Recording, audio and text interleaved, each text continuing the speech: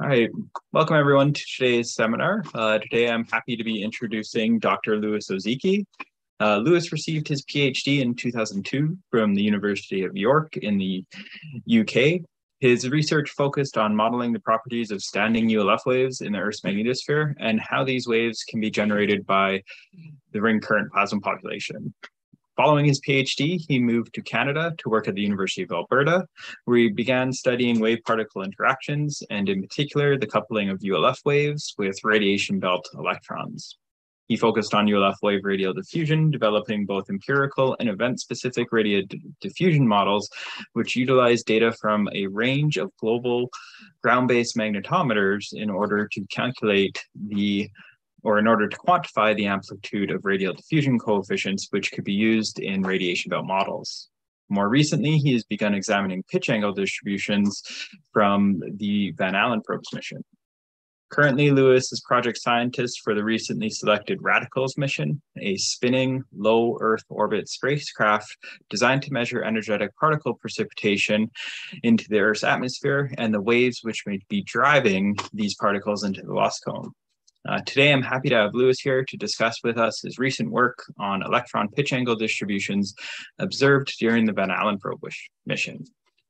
With that, Louis, if you'd like to take it away. Okay, can you hear me okay? Yep. Okay. Yeah, thank you for that nice introduction, Kyle. So as Kyle just mentioned, I'm going to be talking about electron pitch angle distributions observed during the Van Allen probe mission. So as I'm sure everybody here is aware, the Van Allen probe mission consisted of two identical spacecraft passing through the inner and outer radiation belt, as shown in the schematic on the left here. So these are low inclination spacecraft. And the key feature of these spacecraft that I'm going to use or make use of in this presentation is that these spacecraft were spinning so that they were able to detect the full pitch angle distribution of particles. So there is two instruments that I'm going to be focused on, the REPT instrument and the MAGICE instrument. And the plot on the right here illustrates some electron flux data from those two instruments. So the x-axis here is time, spanning a time interval of over 4 years. And the y-axis in each of these top panels, at least, is showing the L shell.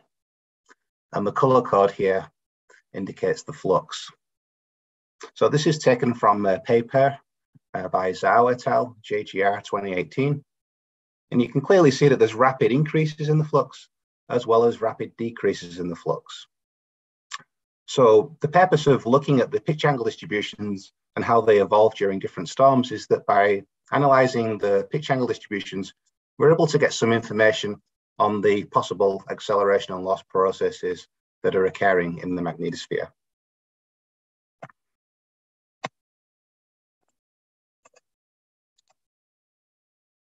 So as I mentioned, the motivation for examining these pitch angle distributions is that if you look at how the pitch angle distributions vary as a function of position, energy, geomagnetic activity, you can often get some important clues about what different processes may be occurring at the different locations responsible for the sudden loss and acceleration. So some of the commonly observed pitch angle distributions during the Van Allen probe mission are illustrated in the figure on the right here.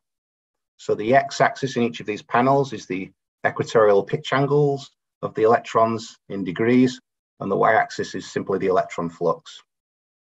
So the top panel is showing an example of a commonly observed pitch angle distribution that's highly peaked at 90 degrees. This is sometimes referred to as a pancake pitch angle distribution.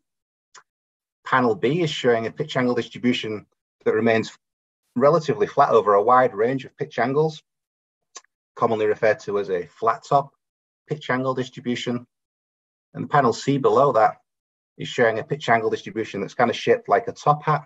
So it's often given the name of a top hat pitch angle distribution. So all of these three pitch angle distributions generally have a flux that's peaked at 90 degrees.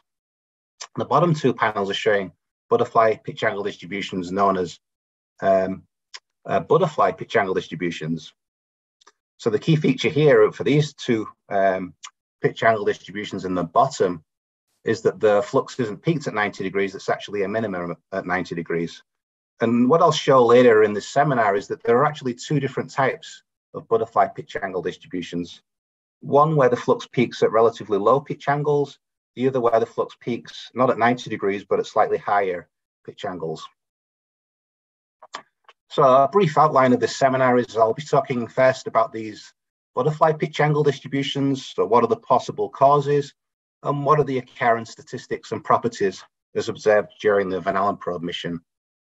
And then I'll move on to looking at the non-butterfly pitch angle distributions, again going over some of the possible causes as well as the occurrence statistics.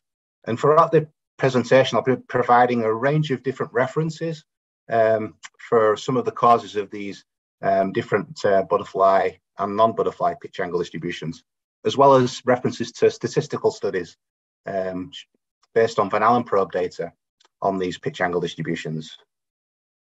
And then finally, I'll move on to showing some of the limitations of just using Van Allen probe data to analyze the different acceleration and loss processes that may be occurring, and how to overcome these limitations.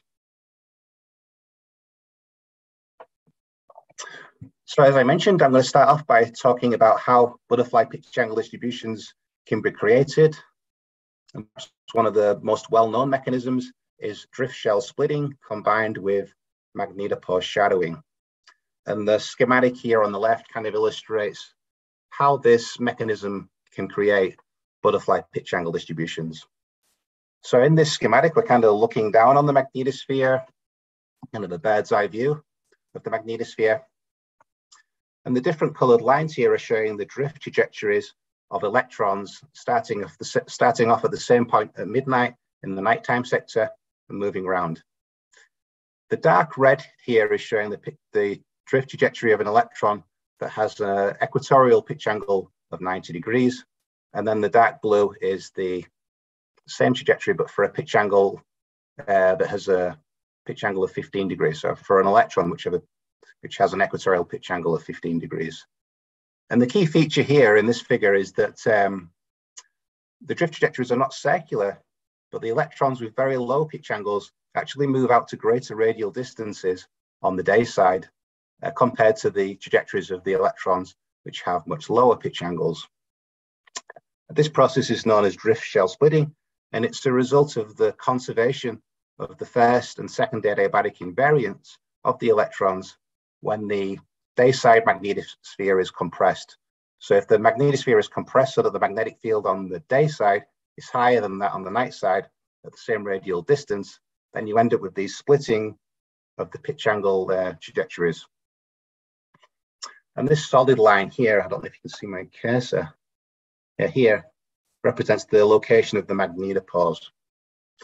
So what can happen is if the magnetopause moves inwards during one of these compressions, then the magnetopause position can actually intersect some of these trajectories. And if it intersects only the trajectories of the electrons that have high pitch angles, what can happen is that when it does, when the magnetopause intersects these trajectories, these electrons end up being lost. They leave the magnetosphere.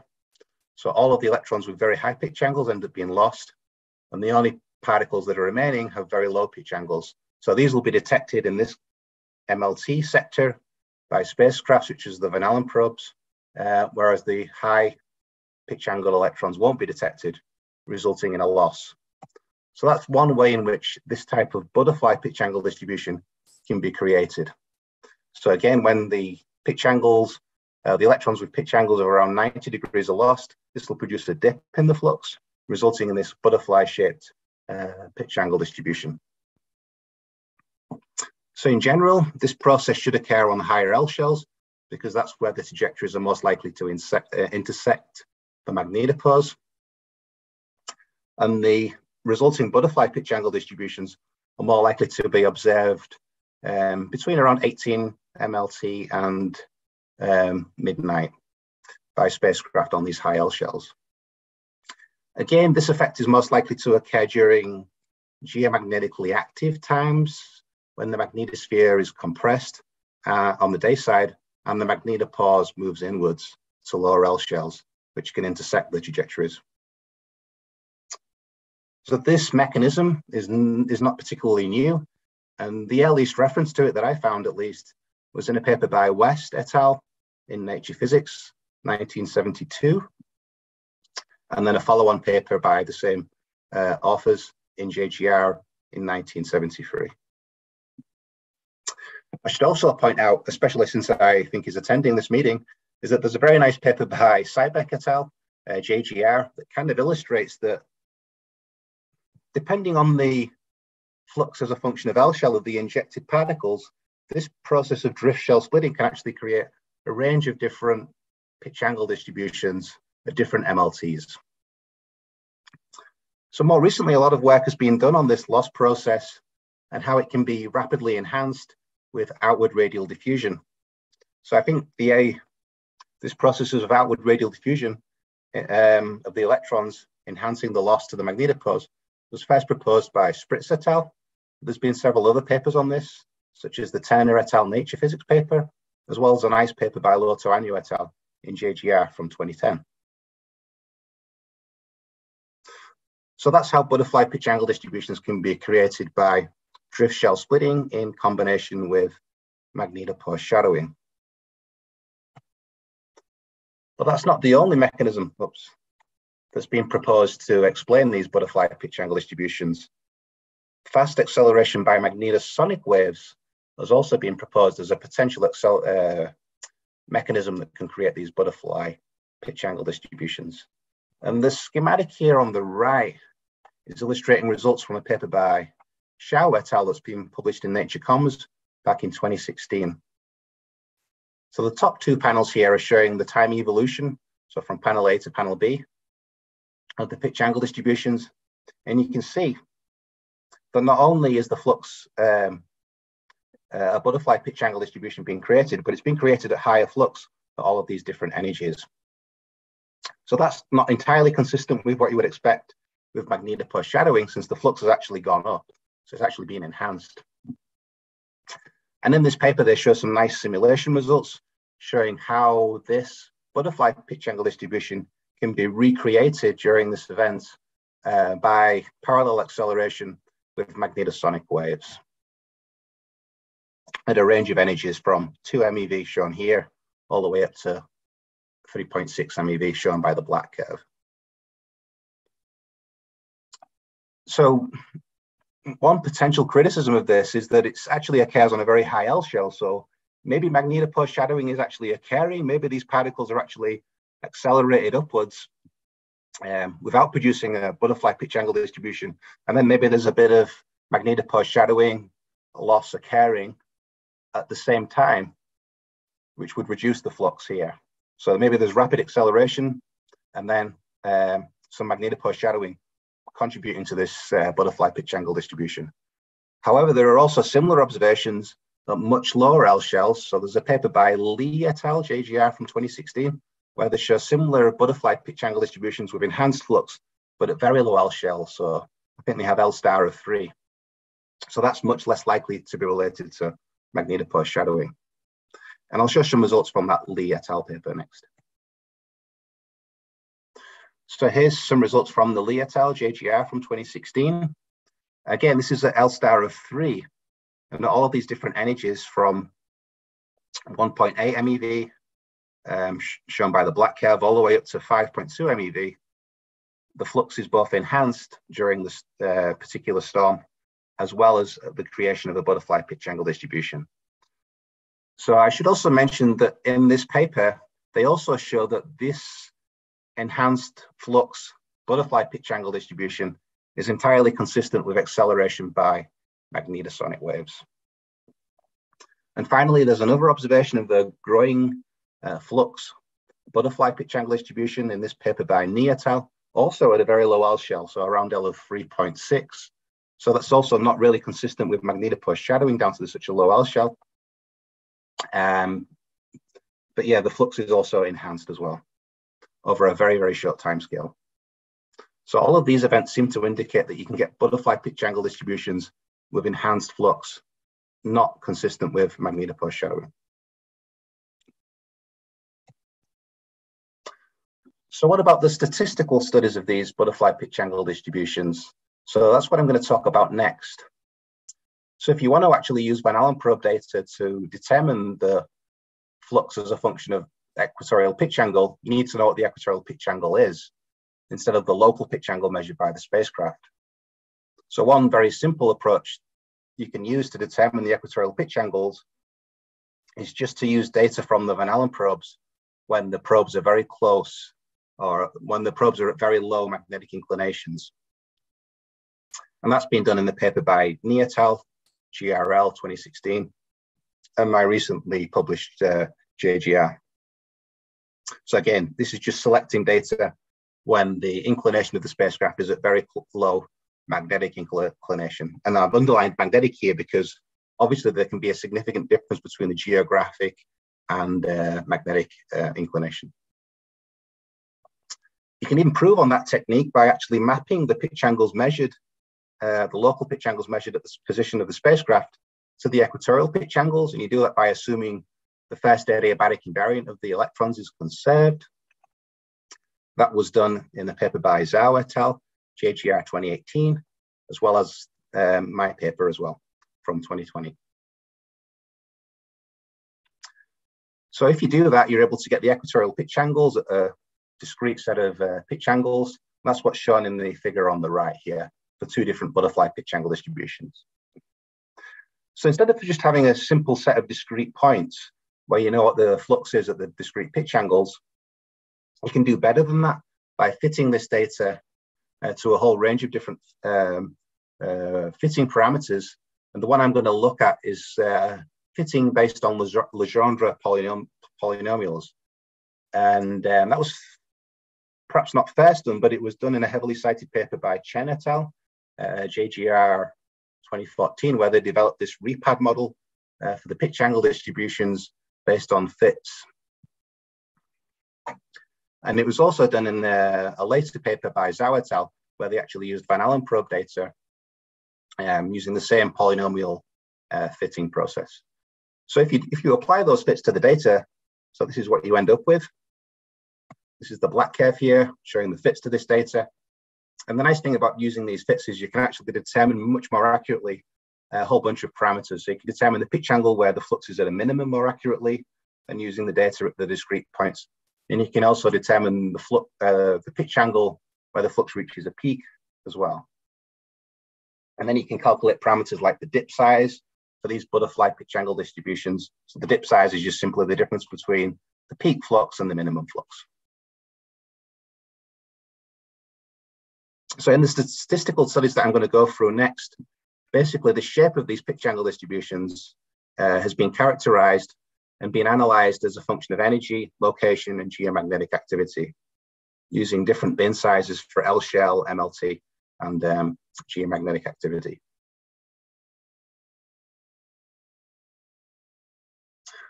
So I think one of the key results, basically based on the butterfly pitch angle distributions, is illustrated in this figure here. And this is showing that there appears to be two distinct populations of butterfly pitch angle distributions. One where the flux peaks at 65 degrees, roughly, and the other where the flux peaks at around 35 degrees. So in this figure here, the x-axis is showing the equatorial pitch angle for these butterfly pitch angle distributions where the flux reaches a peak.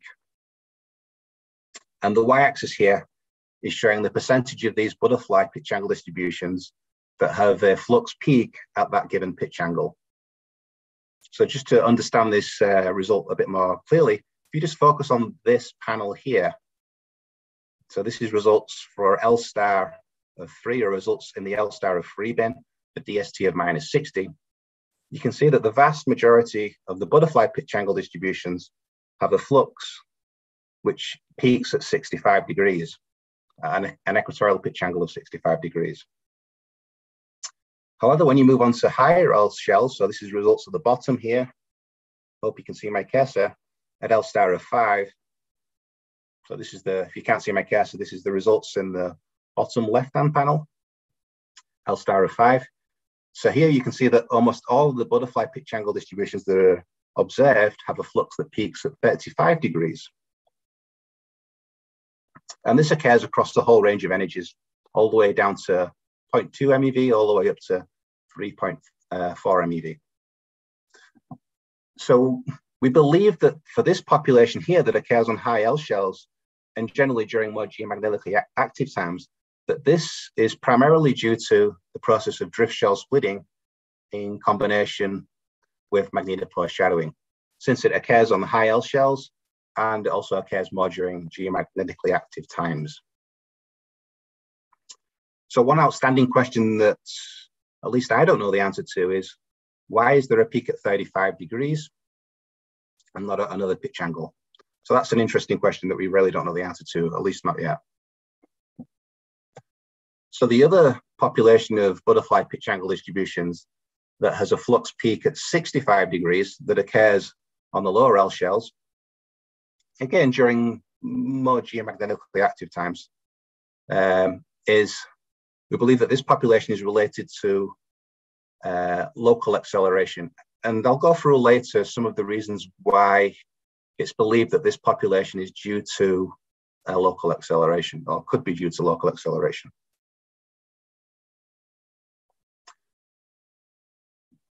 So we can also look at the actual distribution of these butterfly pitch angle distributions as a function of both L star as well as MLT to see if that's consistent with these processes. So the results shown in the panel on the right here, in the panels on the right here, just for the butterfly pitch angle distributions that have a flux that peaks at 35 degrees. So as I hope you can see, the vast majority of these butterfly pitch angle distributions are detected A, during more geomagnetically active times. They're B, also detected between, or predominantly between 1800 MLT and 2400 MLT. So in the dusk to midnight sector. And they're also detected at higher L shells. So all of these three features are consistent with what you would expect via loss due to magnetopause shadowing combined with drift shell splitting. And I'll just jump back to my original schematic showing that this is the location in MLT here where the spacecraft is, where you would expect to detect most of these butterfly pitch angle distributions. And based on our statistics, that's exactly where they occur.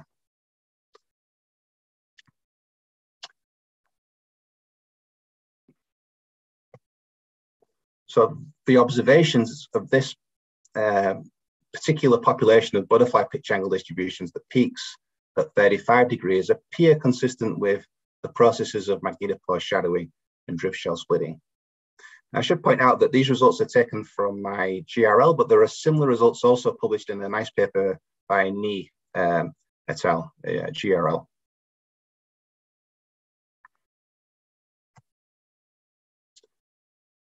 And in the paper by Ni et al, they only use rep data without any Legendre polynomial fitting. There's also similar results in the Zhao et al. JGR, where they did apply fitting based on Legendre polynomials, and they had around 4 years of data from the Rept and Magais instruments. And again, this data here is just taken from my recent JGR. So what about the other population of butterfly pitch angle distributions where the flux peaks at 65 degrees? So the occurrence statistics of that population is shown here in a similar format and at similar energies. So here, hopefully you can see that these are occurring over a much wider range of L shells and MLTs, but there are also generally more of them during more active times. So you can see that there's more red dots here at DST of -60 in the column of data on the left compared to the DST of 0 bin shown in the column on the right here. So they seem to occur basically across a much wider range of MLTs, a much wider range of L shells, so even on low L shells, and again, generally during more active times.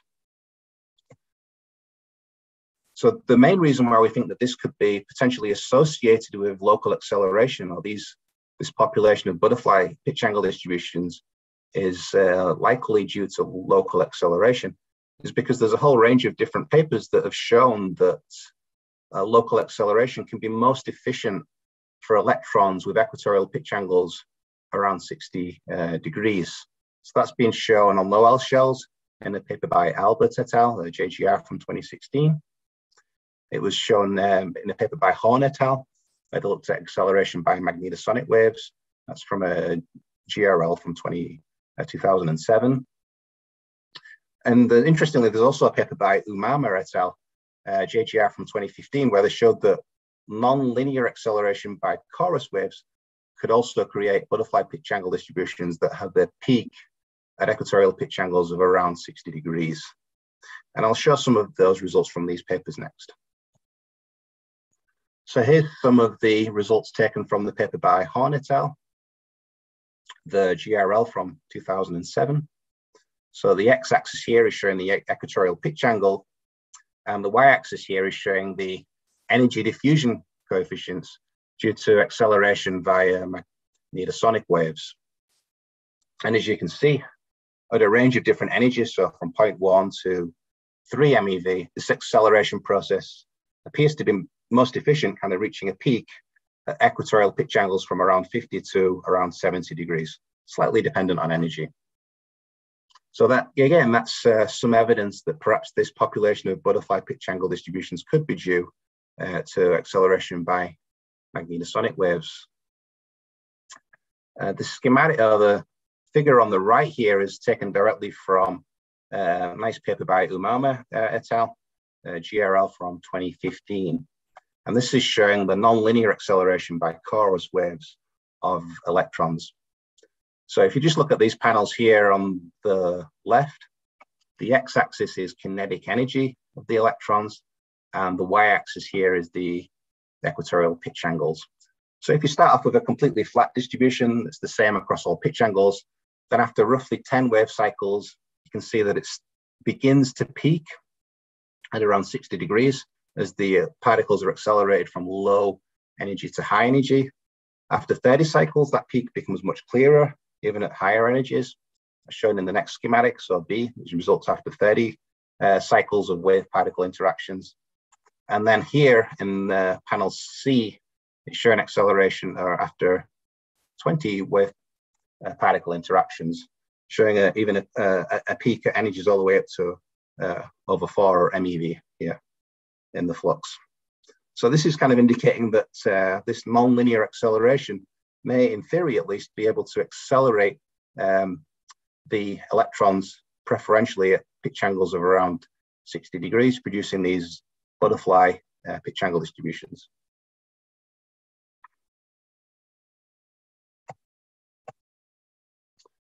So what are the key results that we have based on observations and models of butterfly pitch angle distributions? So I think that the key result is that there are two distinct and discrete populations of butterfly pitch angle distributions. One that has a flux peak around 35 degrees that appears consistent with the process of magnetopause shadowing combined with drift shell splitting. The other population of butterfly pitch angle distribution has a flux peak at an equatorial pitch angle of around 65 degrees. This could, based on the theory that I just showed, could be due to acceleration of the electrons preferentially at this pitch angle by either magnetosonic waves or perhaps also by nonlinear acceleration by the chorus waves. Obviously, there may be other processes that are occurring that are creating these butterfly pitch angle distributions, but it appears that the probably two most likely ones are magnetopause shadowing and local acceleration. So that's what I've based most of my results on. Now, the vast majority of pitch angle distributions that are observed in the magnetosphere are not butterfly, but are non-butterfly. So I'm going to go on to talk about those non-butterfly pitch angle distributions next. So here's an example of a highly peaked non-butterfly pitch angle distribution. So highly peaked at pitch angles near 90 degrees, where the flux is much lower at the lower pitch angles here. So one possible mechanism that may create these kind of highly peaked pitch angle distributions, peaked at 90 degrees and much lower at the lower pitch angles, is scattering by electromagnetic ion cyclotron waves. So these waves can typically resonate with electrons with energies greater than around 1 MeV, and they're much more efficient at scattering the low pitch angle particles than pitch angles at higher pitch angle electrons into the lost cone. I'm not sure if this is the first paper, but it's the earliest paper that I saw by Thorne and Kennel, where they discussed this mechanism, so a JGR from 1971. There's also some very nice results in this paper by Usanova et al., GRL from 2014, based on Van Allen probe observations, as well as ground-based magnetometer observations of the emit waves, and showing that emit wave diffusion coefficients that produce results consistent with the observed flux at different energies. Obviously, there are other waves that can scatter electrons. There's chorus waves can also scatter electrons. So these generally scatter lower energy electrons than the emit waves, but they're able to scatter electrons over a much broader range of equatorial pitch angles into the atmosphere. And there's a whole range of papers that have shown this. I've just picked out several here. So there's a nice paper by Summers et al., JGR from 2007. There's also a Horn and Glauert paper showing the energy and pitch angle dependence of scattering by these chorus waves from JGR 2005. There's also a nice more recent GRL from Yang et al. From 2016, where they actually show that this rapid scattering from chorus waves can actually flatten the pitch angle distributions, even completely removing butterfly pitch angle distributions and making them completely flat. So one of the other waves that's commonly associated with scattering inside the plasmasphere is plasmaspheric His waves. And again, pitch angle diffusions due to these waves are shown in the Summers paper. There's also some nice observations, or a case study observation in the paper by Ripoll et al., so JGR from 2018, where they show that these plasmaspheric His waves are actually able to rapidly scatter the low pitch angle, low energy electrons on low L shells into the lost cone, creating these kind of top hat pitch angle distributions. And they show some nice simulation and observation results in this paper. So here's some of the pitch angle diffusion coefficients due to plasmaspheric His waves taken from the Ripoll et al. Paper. Again, this was a case study, so it's just over a number of days. So the x-axis here in each of these panels is showing your equatorial pitch angle, and the y-axis here is showing the energy of the electrons, and each different panel is at different energies. And the key features here are that, first of all, the pitch angle scattering rates indicated by the color scale here are much faster for the lower pitch angle electrons, and also for electrons at much lower energies. And that's shown on a whole range of different L shells here for the two different time intervals examined in this case study.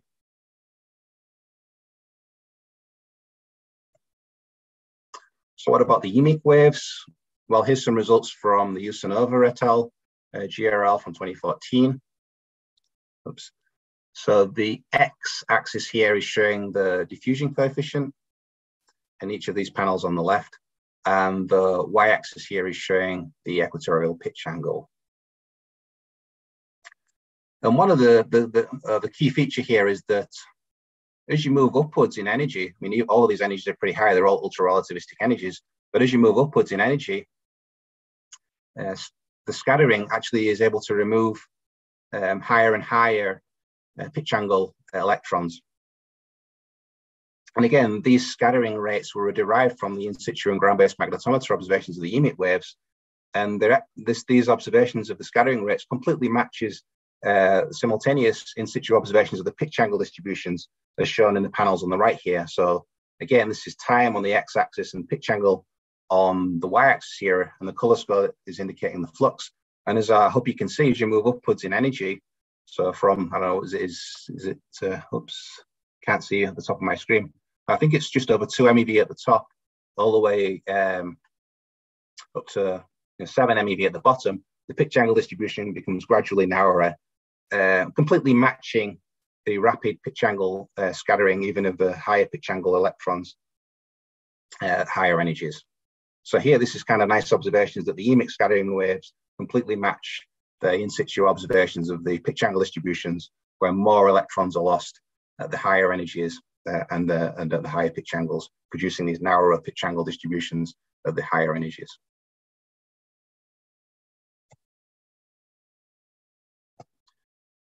So what about observations of the pitch angle distributions based on the statistical studies from the Van Allen probes? So that's what's shown here in the panel on the right. So this is results that I've put together, basically taken from a paper that I have in preparation, and it's showing normalized pitch angle distributions. So here I've tried to quantify the flatness of the pitch angle distributions and then rank order the flatness. So the method I've used to quantify the flatness is basically I've taken the mean of the normalized flux over all pitch angles. So you could imagine a completely flat pitch angle distribution that would have a mean normalized flux of 1. So the flux would just be equal to 1 at all the pitch angles. So the mean of that normalized flux would be 1 for a completely flat. And you can also imagine a highly peaked pitch angle distribution where the flux is completely flat and then goes to a value of 1 at 90 degrees and then drops again back down to 0 at the higher pitch angles. So the mean of that normalized flux will be very low. So for all of the pitch angle distributions that are observed in each L star bin and each DST value are able to rank order their flatness based on that criteria. And that's what's shown in each of these panels here. So the red curve here is showing the least flattest, at least the bottom quartile flattest pitch angle distribution. The blue curve here is showing the upper quartile flattest distribution, and the black curve here is showing the median. So it's just giving you an indication of how the flatness of the pitch angle distributions varies on a fixed L star and at a fixed DST. So two key features of this plot are the flatness of the pitch angle distribution varies with both L star and energy.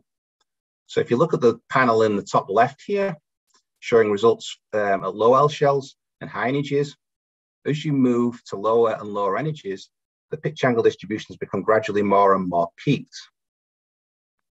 on these low L shells. So that's shown here. As you move downwards, the pitch angle distributions become more and more peaked at lower energies. However, the opposite is true at high L shells. So here's results in the L star of 5 bin. So here, if you start at high energy and you move to gradually lower and lower energies, instead of becoming more peaked, the pitch angle distributions become gradually flatter and flatter as you move to lower and lower energies. So you're getting completely opposite behavior on low L shells than you are on high L shells, and how the flatness depends on energy. Another interesting feature of this panel is that there's not much difference on a fixed L star and a fixed energy in a fixed DST on the flatness. So the pitch angle distribution seems to remain kind of remarkably similar at a similar point and for a similar level of geomagnetic activity. But there's not much difference between the upper and lower quartiles in terms of flatness. So the shape of these pitch angle distributions is also very self-similar.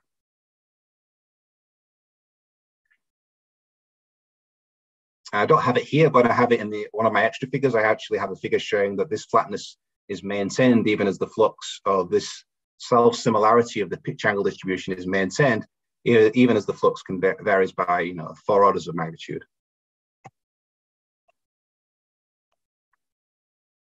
So again, as I mentioned, on low L shells, the pitch angle distributions are flatter at higher energies, but on high L shells, the pitch angle distributions are flatter at low energies.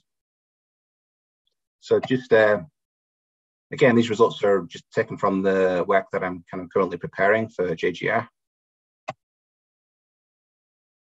And they're summarized here, as well as the potential causes for this behavior on different L stars. So again, this top panel here is showing results for taking an L star of 4. And I'm just showing the medians here rather than the quartiles, both at low energy, so 0.2 MeV in red, showing the highly peaked pitch angle distribution, and then at high energy, showing a much flatter pitch angle distribution on low L shells here. So a potential explanation for this energy dependence on low L shells is that these pitch angle distributions, so the flattening of the low energy pitch angle distribution, not the flattening, I should say, the more peaked pitch angle distributions at low energy is actually due to scattering by His waves, which are able to resonate and scatter the low pitch angles electrons at low energies, producing a much more peaked pitch angle distribution on these low L shells. Entirely consistent with the observations and simulations presented in the paper by Ripple et al., so JGR from 2018. And similar observations were also made in the paper by Zhao et al., so JGR 2018. So on the high L shells, the behavior is opposite. So on the high L shells, it's actually the higher energy electrons that have a much more peaked pitch angle distributions. So this could be due to scattering of these high energy electrons by EMIC waves. So again, the EMIC waves are able to scatter the low pitch angle electrons into the loss cone, producing these much more peaked pitch angle distributions at the higher energies. And again, that's also consistent with other observational studies in Zhao et al. And also there's a nice paper by Drozdov et al., JGR from 2020, where they show that if you combine the EMIC scattering with scattering due to other waves like chorus and His, then you're able to not only reduce the flux of the low pitch angle electrons, but even the flux of electrons with much higher pitch angles, close to 90 degrees. So all of the results that I'm showing here in the schematic on the right are just for DST of minus 30 nanoteslas. But there is similar results in other DST bins. But next I want to show some results from a paper by Grayley et al., where they actually look at the evolution in the pitch angle distributions during storms. So again, this is just focusing on these non-butterfly pitch angle distributions where the flux is peaked at 90 degrees. Instead of using Legendre polynomials to fit to the data, for these particular non-butterfly pitch angle distributions, you can actually fit the data to a much simpler functional form, simply sine to the n of the equatorial pitch angle. And that's what's being done for the REPS data shown in the figures on the right here. And the key feature to note is that the larger the value of n for these fits, the more peaked the pitch angle distribution is. So in this study by Grayley et al., they actually looked at 20 CME storms and 23 CRI-driven storms, and they did some superposed epoch analysis to look at the temporal evolution in the pitch angle distribution during the storms. So the different colors here are just showing different energies, and the solid line in the middle is showing the median based on this superposed epoch analysis. And then the lighter shades are just showing 1 and 2 sigma deviations from the median. But yeah, the key features here to know are that if you look at the days from DST on the x-axis, and then the value of n, indicating how peaked the pitch angle distribution is, you can see that it's roughly around 1 day after DST minimum when the pitch angle distributions become most peaked in general. So pre-storm, not so peaked. During the storm, they become peaked, and it's roughly 1 day after DST minimum when the pitch angle distributions become most peaked, and then they gradually become less and less peaked during the recovery phase.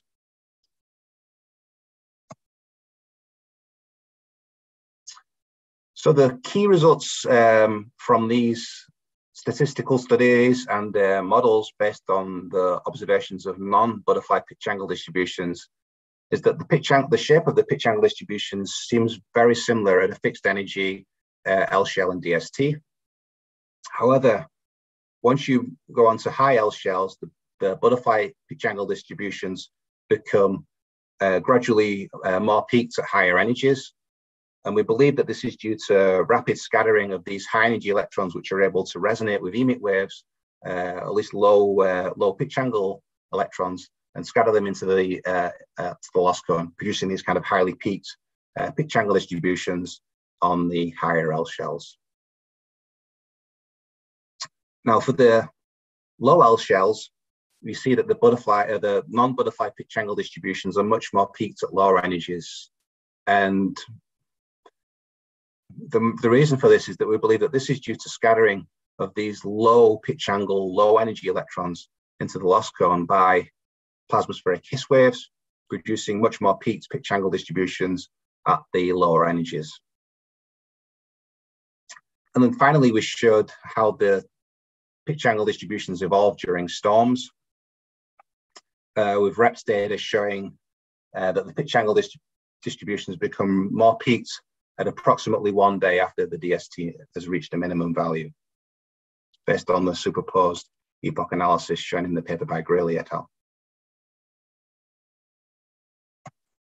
So what are the limitations of just looking at Van Allen probe data? Well, one of the issues is that the Van Allen probe data, because of the low inclination, it can't resolve the particles that are actually in the loss cone. So you don't really know how many particles or what the flux is of particles that are actually being lost to the atmosphere as they're scattered into the atmosphere by all of these different waves. So that's kind of illustrated in the top panel here. So the x-axis here is showing L shell, and this solid curve is showing the size of the loss cone in terms of the equatorial pitch angle. And you can see that if you're right in the heart of the outer radiation belt shown by this vertical solid line, so if you're at like 4.5 L, the loss cone is actually less than 5 degrees. And neither the REPT or the MAGICE instrument can resolve pitch angles less than 5 degrees. So you can't detect the particles that are in the loss cone in the heart of the outer belt. However, if you have a LEO orbiting spacecraft at an altitude of 800 kilometers, then the loss cone becomes much, much larger. So that's what's shown in the bottom panel here. So again, the x-axis is L shell, and then the y-axis here is showing the loss cone for a LEO polar orbiting spacecraft at 800 kilometers. So here, right in the heart of the outer belt at 4.5 L shell, the loss cone is now opened up to around 58.5 degrees. So if you're taking measurements at LEO, you can easily resolve the particles both in and out of the loss cone. And there's a whole bunch of papers that have used this approach of using LEO orbiting spacecraft to detect the flux of particles in the loss cone.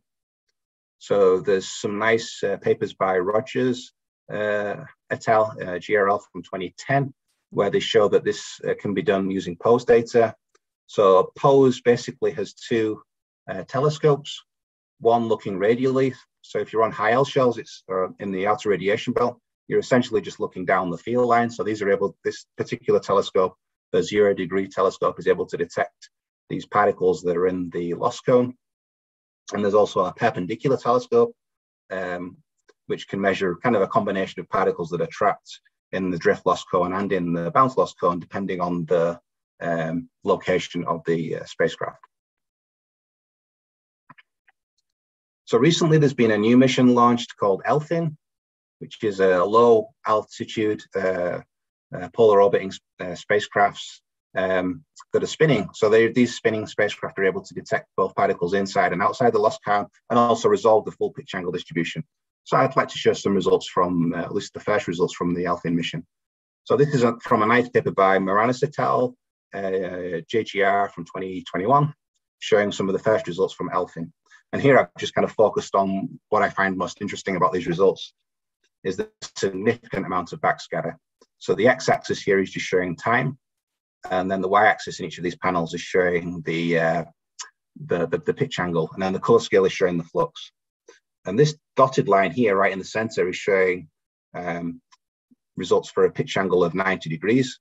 And then above that is showing the backscattered flux. And then below that is showing the precipitating flux. And as I hope you can see, I mean, even observed at both spacecraft, there's a significant amount of flux that's actually backscattered. The top panels here are showing results from 50 keV all the way up to 150 keV, showing the same effect, that there is a significant amount of particles that are not just lost as they're precipitating down, but they're actually become backscattered. And that's also shown even at higher energies. So the bottom two panels are results from the two spacecraft at 0.35 MeV to 1 MeV. And again, showing a significant amount of particles are actually backscattered. So if you were just using, say, data from the POSE spacecraft that's just measuring the particles coming down the field line, and you didn't have any idea of what the backscattered flux was, you may overestimate the amount of particles that are being lost and precipitated into the atmosphere, since a significant fraction of those actually become backscattered. So anyway, I found that interesting. So finally, I'm going to conclude here and just talk about the upcoming mission, where we're going to do something similar. And we're also going to be using a polar orbiting low altitude spacecraft to measure the flux distributions, both trapped and precipitating. This is a single spacecraft mission. And this is the payload here. So we have a high energy particle telescope instrument known as HEPT, developed at the U of A. And this is capable of measuring both protons and electrons from tens of keV up to multiple MeV. So we also have both search coil magnetometers as well as fluxgate magnetometers. So we're able to take in situ measurements of all of the waves that are responsible for the precipitation of these particles into the lost cone and ultimately into the atmosphere. So I should point out that the search coil is going to measure waves all the way up to around 35 keV. So it should be able to measure the waves even from these VLF transmitters that have been proposed as a potential loss mechanism for electrons, particularly ultra-relativistic energies on low L shells. Finally, the instrument payload also consists of an X-ray imager. So this imager will measure the X-rays coming from the Bremsstrahlung electrons as they slow down and are backscattered. So we'll be able to get information on what the flux is and the energy distribution of these electrons as they're lost into the atmosphere.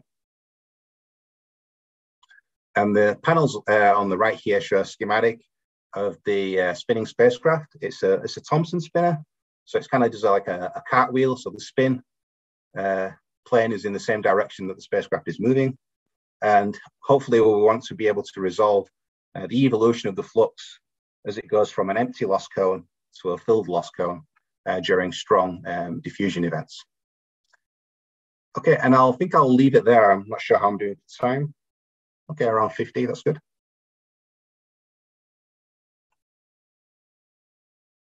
All right, thank you, Lewis, for a wonderful talk. We have a few questions that we can start off with. The first is from Christine Sigsby, and it's regarding your figure on slide 1. Is that figure available or published? She's been looking for one recently that clearly defines the different pitch angle distributions. Yeah, this is just pulled out of my 2022 JGR. So that figure should be available. Oh, okay. Excellent. Thank you. Our next question comes from Eric Lund, which I believe is also on this page. Are you classifying cigar distributions as an extreme version of butterfly distributions then? No, that's a great question. I completely ignored cigar distributions. I didn't count them as either a butterfly or non-butterfly. But that's something I could look into, and it's probably an interesting topic to look into. But no, I didn't include any cigar butterfly pitch angle distributions in the studies that I presented today. Oh, okay. We have a quick comment from George. He knew Harry West, and he's glad to see that you mentioned his results here. Yeah, well, I think you should get credit for being the first guy to come up with this mechanism, if that truly is the case of magnetopause shadowing loss. Yeah, and it's been a pretty big topic of study with Van Allen probes. So yeah, I don't see his papers cited always when people are talking about these butterfly pitch angle distributions related to magnetopause shadowing. So Jerry Manweiler has a comment regarding the pitch angle distributions. One element he didn't see a discussion about was gyro phase and how it relates to the various pitch angle distributions, as they can play a role depending on the nature of the process and shouldn't be excluded. For instance, there is pitch angle splitting due to magnetopause compression. The specific phase angle is the reason that the dip at 90 degrees doesn't go completely to zero in the flux. Okay, that's something I wasn't aware of. I mean, my background is not really in resonant interactions with these VLF waves. I'm more of a ULF wave guy, so there is gaps in my knowledge when it comes to the intricate details of some of these wave particle interactions. So we have a question from Katie Wang. Are there very few cigar distributions or beam-like distributions for the energy ranges discussed here? You briefly touched on this. Yeah, It looks, oh, sorry. It looks that the pancake, flat top, and butterfly distributions dominate. Could this be related to larger lost cone sizes at the range of L shells discussed? yeah, I don't really want to comment on the distributions of these cigar-shaped distributions since I haven't looked at them. So those have been excluded from the study, as I mentioned earlier. Okay. So Jerry has one more comment. The RB Spice instrument can go down to approximately lost cone of about 7.5 degrees in some cases. Okay. So Jason Durr is wondering if you've looked at the pitch angle distributions and how they evolve during substorms. Do substorms affect the electron pitch angle distributions, and have you looked at that at all? Not explicitly, but I agree that substorms will affect the pitch angle distributions. I mean, as I kind of alluded to earlier on, there is a paper by, let me go back to this figure here. So there is a paper by Sybeck where they look at different distributions of injected particles and how that, depending on how that flux of these injected particles varies with L shells, it can result in a whole range of different pitch angle distributions at different MLT locations due to drift shells splitting. So I'm aware of how that can happen, but I haven't looked into it, and I haven't really done any detailed analysis of that. Oh, okay. So Elizaveta has a question, which is also something I am curious about. Do you see a difference between pitch angle distributions during the storm main phase and the storm recovery phase? In the distributions, do you see, say, a peak in butterfly distributions during the main phase and peak in peaked distributions during the recovery phase, or are they all kind of muddled together? Yeah, so in my statistics, I mean, I did just look at kind of DST bins. So they were, as you say, like muddled together. So I just basically looked at certain DST bins, but I did show some results from the Grayley paper showing the temporal evolution of these distributions during storms. And I'll just try and pull up that figure here. Yeah. So here, this is kind of showing how they evolve temporally using superposed epoch analysis during different storms. Again, this is just for the non-butterfly pitch angle distributions. Yeah. Yeah, I think what could be interesting is looking at the relative distribution of your butterfly versus peaked in the same format here to see if you see butterfly more during the main phase when you expect shadowing than during the recovery phase. Yeah, so as you may be aware, Sam Walton is actually looking at this. So he's doing some superposed epoch analysis based on the Legendre polynomials. So similar to this analysis, but based on the Legendre polynomials. So you could look at the superposed epoch analysis of the butterfly and non-butterfly pitch angle distributions using that approach and see how they evolve during storms. Cool. That paper has been submitted and I think it's under review now. Oh, okay. So our last question in the chat comes from Dave Pitchford. He's curious, is Radicals funded? And if so, when is the expected launch for Radicals? Yeah, I mean, that's a great question. I'm kind of happy to announce that Radicals is fully funded. As for the expected launch date, I mean, you're probably best to contact the PI, Ian Mann, but I think we're hoping to have a launch date of around 2025. So it's going to coincide with Solar Max. So there should be a lot of interesting events at that time. But again, it's kind of up in the air. It depends on the launch provider. These things can easily be delayed several years based on other missions. So yeah, Don't quote me, but hopefully 2025. Excellent. Well, congratulations on that. So I have a final question, which is one from me.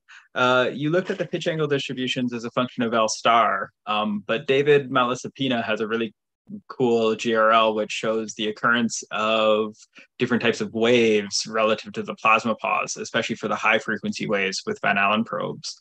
Have you looked at these distributions and their distance and how the distributions vary relative to their distance from the plasma pause as opposed to just L star? No, the short answer is no. But yeah, I think that's an important parameter actually. So where exactly the plasma pause is, because my studies are basically statistical studies. So I have looked at how it's related to the statistical position of the magnetopause, but not really. So statistically, the magnetopause is obviously on low L shells. So, and you can look at some of the models, like the O'Brien and Muldrin magnetopause. Sorry, I mean the plasma pause. Oh, plasma pause. Yes, ones. sorry. I mean there's no.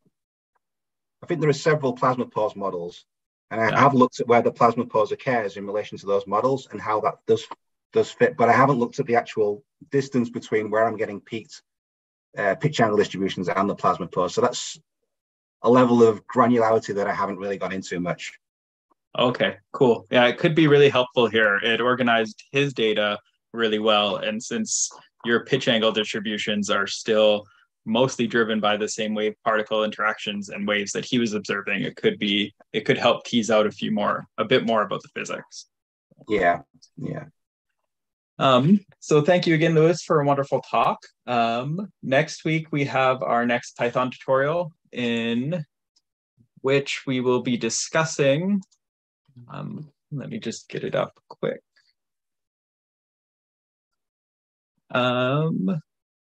We will be having our next Python tutorial, and it will be on the relationship between Python and C++ and Fortran and being able to compile those packages in Python. So we hope to see everyone next week, and we hope everyone has a wonderful week. Thank you again, Lewis. Thank you. Bye. Bye.